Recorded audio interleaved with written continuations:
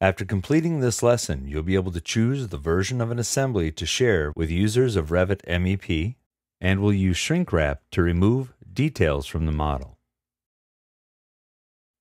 Beginning with the assembly, we see that we have an electric furnace design, that is an I-assembly. So with a double click, we can change the furnace over to the gas version.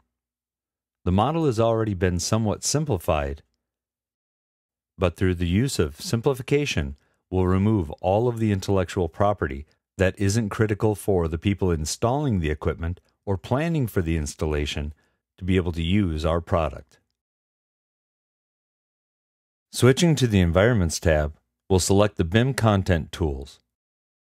In the BIM Content Tools, we see Simplify, MEP Connectors, how to author the components, and export the components, as well as connect to Configurator 360 if that's a tool you're presently using. We'll start the Shrink Wrap Substitute tool. With this tool, we can choose any representation we might have, whether it be a view representation, a positional representation, or a level of detail representation. We can remove components by size. If components are completely obscured, they might automatically be selected for exclusion. For this assembly, we'll need to select components for exclusion.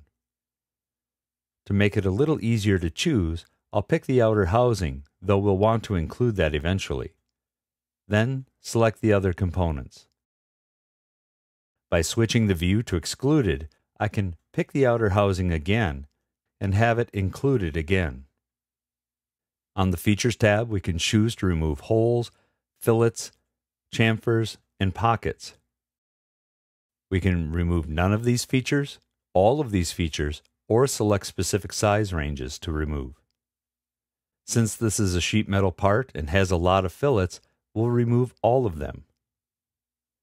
Selecting Preview, we can see that the model is capped off on the ends.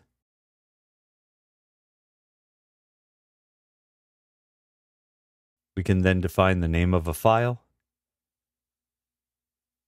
how we want to maintain the solid, either as a single body that maintains faces between, or multiple bodies.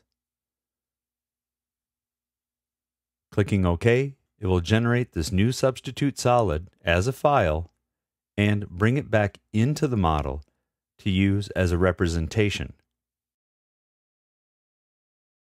We'll use this representation to place connectors in the next lesson.